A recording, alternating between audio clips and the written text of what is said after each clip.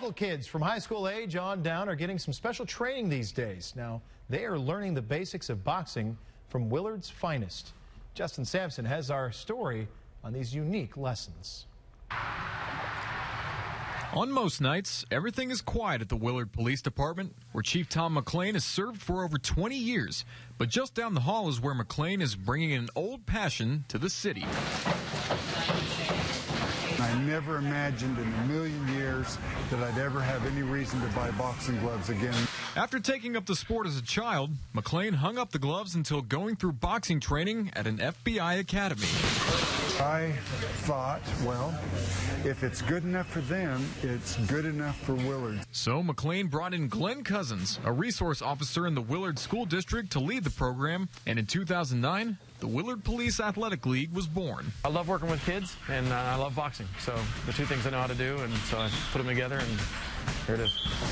Those kids range from 8 to 18 years old, and the league sees them come from many walks of life. We work directly with Greene County Juvenile.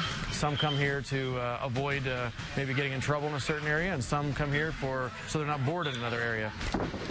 And some just come for a good workout and a good fight.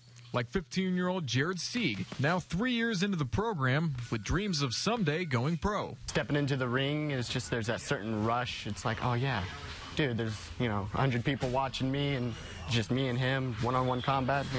Have fun. Some come here and they want to compete, and when they're working hard enough, we'll find them a match.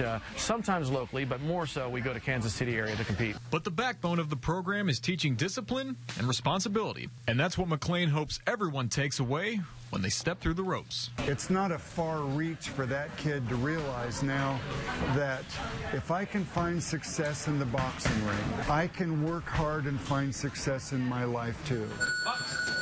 Justin Sampson, KY3 Sports. Justin, thank you so much. The Willard Police Athletic League also offering jiu-jitsu. You can find out more about them on their website, Willard PAL, WillardPAL.org. All right, we'll check it out. Definitely. Good stuff.